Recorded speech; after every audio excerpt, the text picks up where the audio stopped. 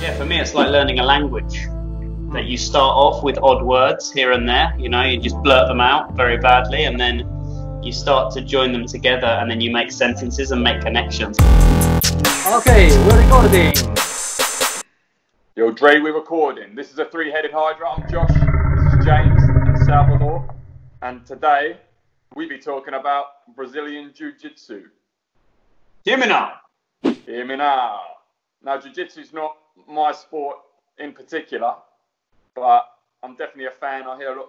It's growing in popularity. I first heard of it probably through the Joe Rogan podcast, and I've got many friends who are getting into it and trying to encourage me. But amongst my hobbies, it's not something I've found time for, and it doesn't seem to me to be something that you should maybe half-heartedly go into. Turn up now and then and just get beaten up. It's not something I fancy. I think if you're gonna go for it, you got to go for it 10 toes. Yeah, 10 toes. And like I say, to me, it seems to be the intellectuals seem to take this sport on. That's a lot of what people say about it. It's kind of, they say it's like a game of chess. Mind you, they say that about a lot of martial arts, but this Jiu-Jitsu in particular seems to be popular among the intellectuals. And that's all I know about it so far. I'm hoping to learn something during this 20 minutes. Oh, we'll try our best. Senor Edgerton, do you have 1 minute on Jiu-Jitsu? I got 1 minute from now. So I'd like to pick up on that point, the educational cognitive side of Jiu-Jitsu, because I was listening to the great philosophy professor and Jiu-Jitsu this week, and he was saying Jiu-Jitsu is a very fascinating thing because it's problem solving, and humans love to solve problems, right? It's in our genetics, in our evolution to solve problems. But what Jiu-Jitsu is a problem which continually changes, and it's a problem that knows that you're trying to solve it and then will adapt to make a new problem continually. And so it's a problem which keeps adapting to you. And the more that you practice, the more problems you recognize that other people are trying to put you into, and you have to adapt while causing other people problems, you know, to nullify their problem. I'm running out of time already. I could talk about this already. But yeah, it's great physically, but also mentally, emotionally, and philosophically. Fantastic activity. Beautiful. Salvatore. Boom. Well, like Joshua, I heard about Brazilian Jiu-Jitsu by Joe Rogan, I believe, the Joe Rogan podcast. And I wonder actually how many people started Brazilian Jiu-Jitsu because of Joe Rogan. Probably a whole bunch. And it's strange because I tried several martial arts while I was living in Germany, like karate, Wing Chun, how do you pronounce it? I have no idea. But I never really had an ambition to do martial arts at the time because I was distracted with other stuff in life as well. So I was never really into martial arts and all the karate movies, the Bruce Lee hype and all the stuff. I kind of skipped that. But in the end, what really made me start with Brazilian Jiu-Jitsu was a few things. First, as I was trying to improve my health, both present and for the future, I quit smoking, started fasting, also thanks to Joe Rogan, drinking less, or in this case, I haven't touched even alcohol in a year. And Jiu-Jitsu provided an additional layer of fitness to me. Second, I want to find a way to be able to protect myself and my partner, should it ever be necessary, just to get out of the situation, without having to throw punches and kicks and getting hurt. You can use arm bars, chokes. It's beautiful with Jiu-Jitsu. You can control somebody without creating too much collateral damage. And third, I was looking for a new challenge. I like challenges, setting goals, and then trying to reach them. So I think my minute is over now as well, but that's kind of how I got into Jiu-Jitsu in a nutshell. So just, if nobody's ever heard of Jiu-Jitsu, how would you describe it, Sal, in a simple sentence? Somebody said, I don't know if Jiu-Jitsu is a Japanese sushi or your next door neighbor. What is Jiu-Jitsu? I don't know if anybody has a next door neighbor whose name is Jiu-Jitsu. I hope so.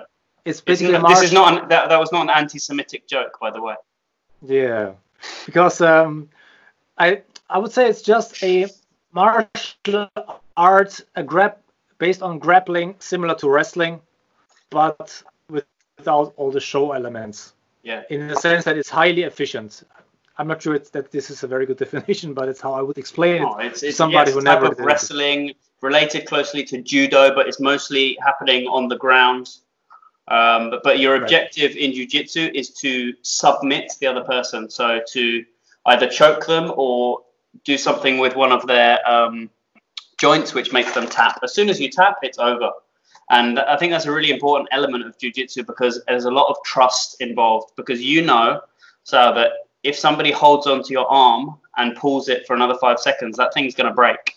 Right. Now we're talking about the sport situation. So if you tap during training or sport, the sport situation, then it's over. If you're in a street fight, then you're talking about personal defense, because there's sort of a sport element, like you say, and then a personal defense element. But like you said before, I think in your minute, so if you get into an altercation on the street, there's nothing better than jiu-jitsu because you're gonna get away from the situation as soon as you can. You're told regularly not to follow the confrontation, to deal with the confrontation and get out of there.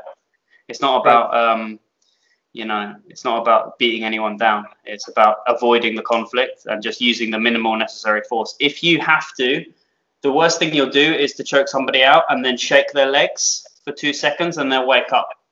And then you walk off, pretend that nothing's happened. But it's not to hurt anybody. It's actually the objective of jiu-jitsu is for peace, not for war.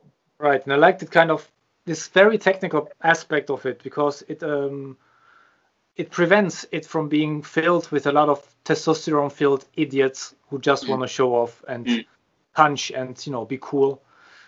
Rather, if you want to get good at it and you want to keep up with Brazilian Jiu-Jitsu, you really have to become technical and you really have to have a lot of discipline. And so I liked that kind of immediately it weeds out all the wannabe martial artists from those that really return and continue, and you get a very quality group of people and community that you are part of. So I don't think you can separate the physical from the mental aspect because there's so many metaphors in jiu-jitsu. If you don't go in humble, you will be humbled immediately. Right. Because the group will take it upon themselves to choose one person to fight you, and they will humble you. And that can be a beautiful thing if you choose to come back and learn from that, because you're not the big I am. And if you ever think you are, then you should go and train jiu-jitsu, and you realize that there are many, many, many other things that you need to learn. And then there's other metaphors that I love with jiu-jitsu, like the fact that it's like a conversation, right? Okay, with sweaty bodies, but it's a conversation that I am listening to what you want and you're listening to what I want. And in order to win, in order to get the upper hand or to get what I need to adapt my actions to what you're trying to do as well. I can't just go in there like a tractor. Burr, burr, burr, I'm going to get the armbar. I'm going to get the armbar, because your movement will give me certain things that I can have. And I will, like I said in my minute, the problem continually changes. And so it's about mental quickness and also being patient. That's another thing I've learned with jiu-jitsu. Man, you think you're in a good position and you start grabbing. In Buddhism, in the Alan Watts book, he calls it Trishna, grabbing. You get too anxious, you think, oh, I'm nearly there. And of course, that's the moment that you lose everything. So it teaches you a lot of patience, being able to think under extreme pressure. And I'm talking physical pressure and mental pressure. And there's a lot of things that you can transfer from the mat to your everyday life. A lot of values. So Joshua, did you ever try to do Brazilian Jiu-Jitsu?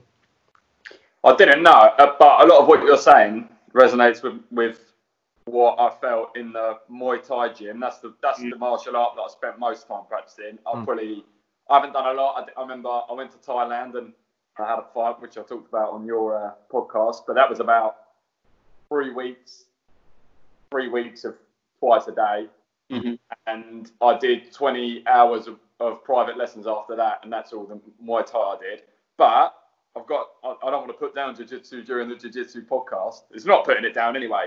What I was going to say was a lot of what you're saying, I did find that I got from the from the little bit of Muay Thai that I practiced. A lot of the of you, and I read a thing on Facebook the other day. I think it was one of these MMA pages when all the kind of carnage was going on with politically.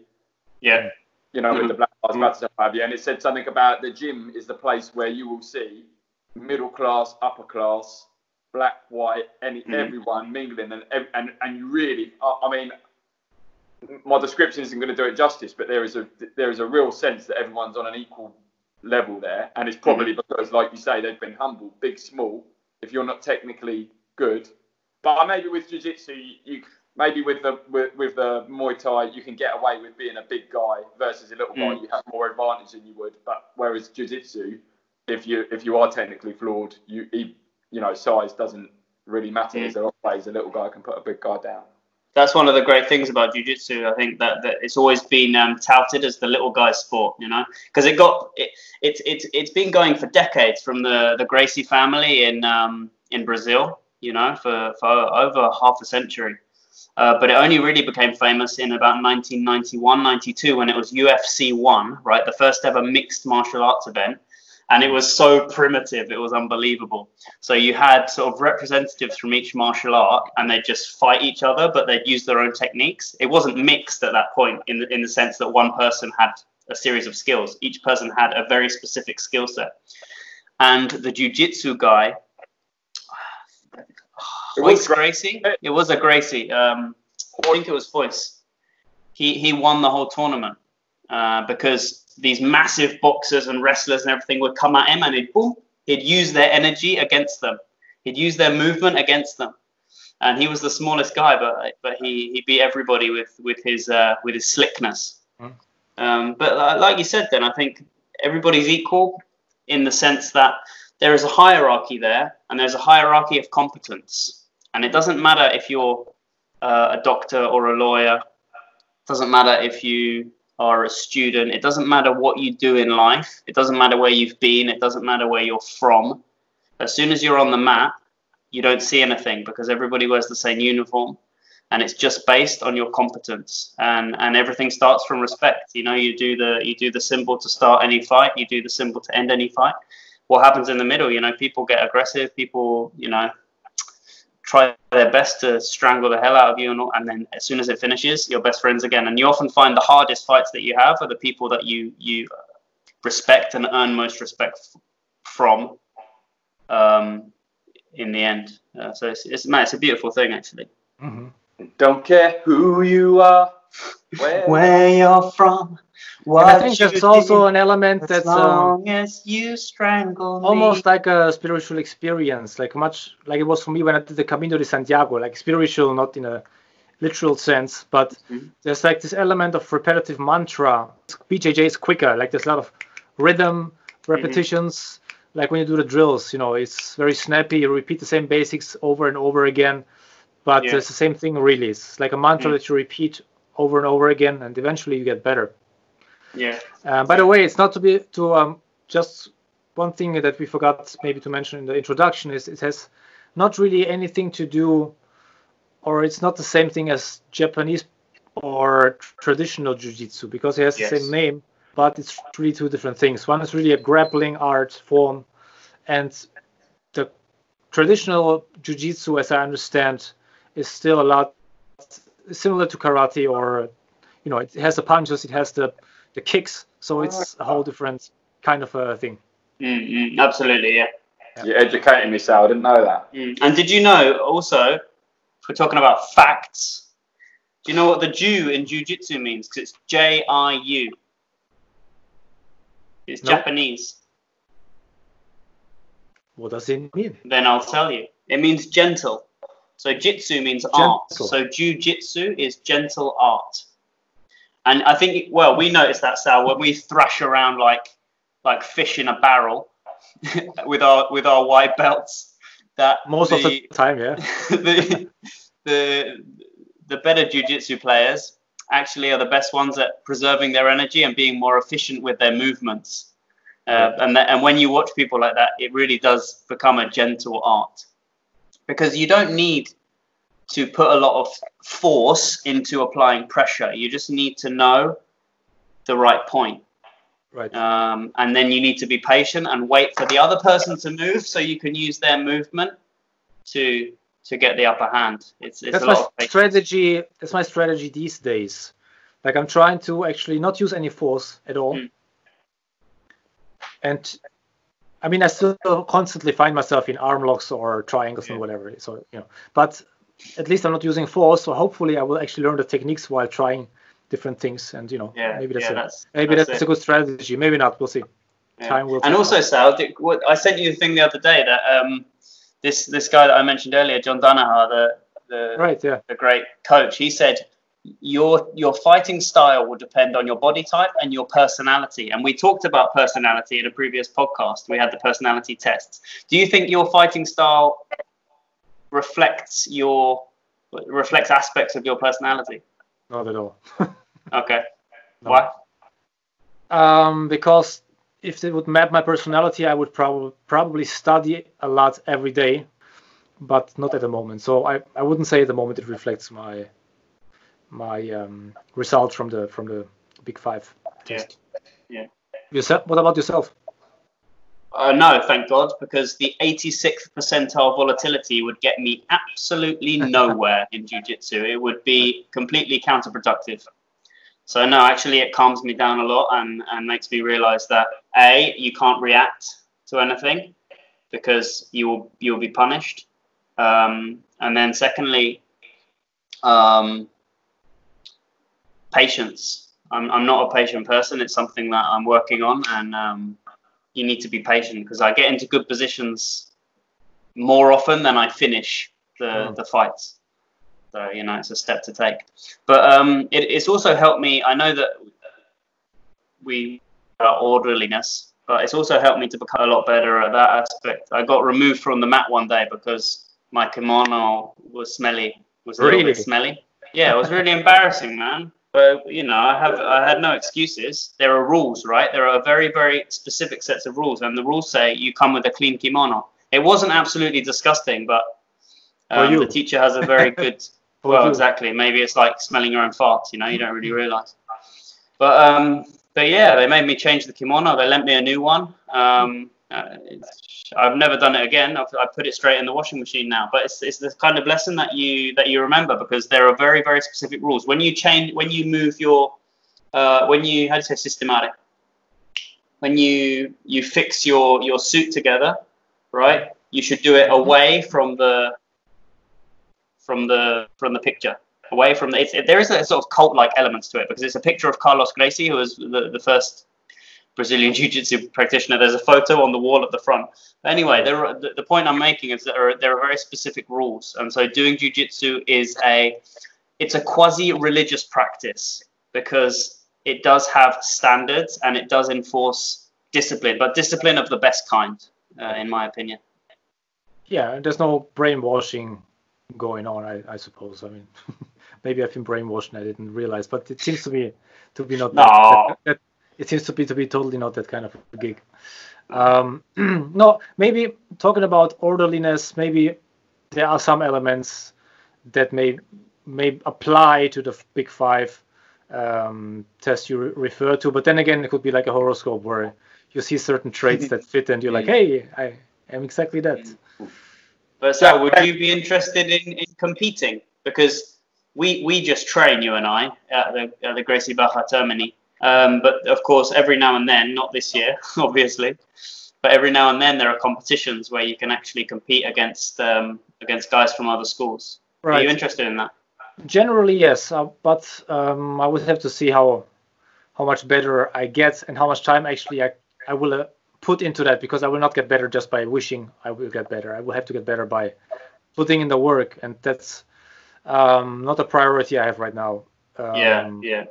To compete, I have other projects that are more important, but maybe next year, could be that. I mean, generally, but if next year we get our blue belt, we'll be competing against blue belts. I know. I mean, there's never a good squashed like flies. There's never a good moment to start, though. Just gotta start. Just gotta jump right into it, and that's it.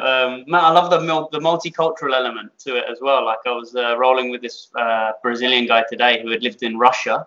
So he was telling me about his experience doing samba in St. Petersburg. He said it was brutal. Is it that super hyperactive guy? He's very upbeat all the time. He just moved here recently, right? Yeah, he's really cool, man. He's just energy. It's just a ball of energy. Yeah, I'm super excited. And then we shouldn't talk about, that's one of the rules. What happens in Fight Club stays in Fight Club. you don't talk about what it's individual rolling, so I can't go any further. But let's just say he's a very, very high level, highly skilled jiu-jitsu player. And I won't go into any more detail. Let's just say he crushed me like a fly many times in 5 minutes. And then he was the nicest guy before and after. So it was a great balance. Well, and I think we hit our 20 minutes. Mm-hmm. Cool. Gents. Great. Any closing words? Yeah, for me, it's like learning a language. That you start off with odd words here and there. You know, you just blurt them out very badly, and then you start to join them together, and then you make sentences and make connections. Somebody else has described it to me like walking through a city, and you get to know this city really well, and slowly but surely you get to know different routes to different parts of the city. That's when you join the moves together and you become fluent in a language. You become fluent, and you link all of your words and ideas together. That's the dream, but you know, we've got a lot of work to do. Yeah, love it. Beautiful. I agree. Perfect. All right. Boss. It's a wrap. Ladies and gentlemen, thank you very much for watching or listening to this episode of the Three-Headed Hydra podcast. Today with James, Joshua, and I am Cell. Follow us on Apple Podcasts or YouTube. Hit the subscribe button, hit the like button, leave a comment, and see you soon. Bye-bye. Ciao. Why are we making these podcasts? Because 3 heads are better than 1. We'll combine our experiences and research on engaging topics to learn a bit more each time, enjoy the chat, and improve our own communication skills in the process. Innovation comes from the ability to correlate information between different realms of knowledge, and we all have very different realms of knowledge between the 3 of us. Why the Hydra, you ask? In archetypal mythology, dragons guard piles of gold. Overcoming fears can bring great rewards. What you most need is often where you least want to look, and we won't shy away from the fire to challenge each other and reach that goal. What's in it for you, listener? Learn, laugh, and love. Get involved and join us on this adventure.